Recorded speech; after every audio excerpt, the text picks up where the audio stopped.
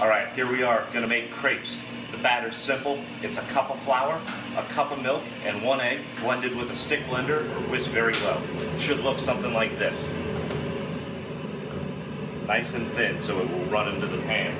Take your pan, you want a black steel pan if you have one, clarified butter. Right in the pan, it should be good and hot. For this 10-inch pan, we use a 2-ounce ladle of batter right in.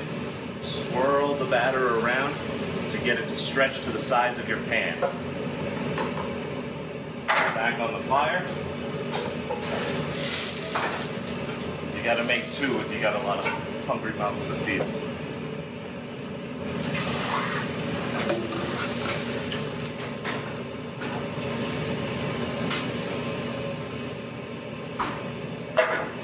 As it finishes cooking, take a spatula, make sure it's loose all the way around, right under it, flip it over, beautiful crepe.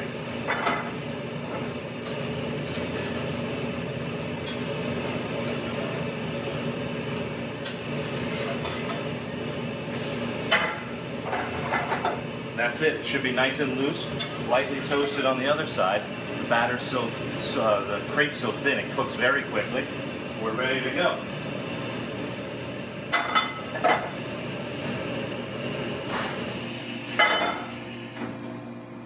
There we go.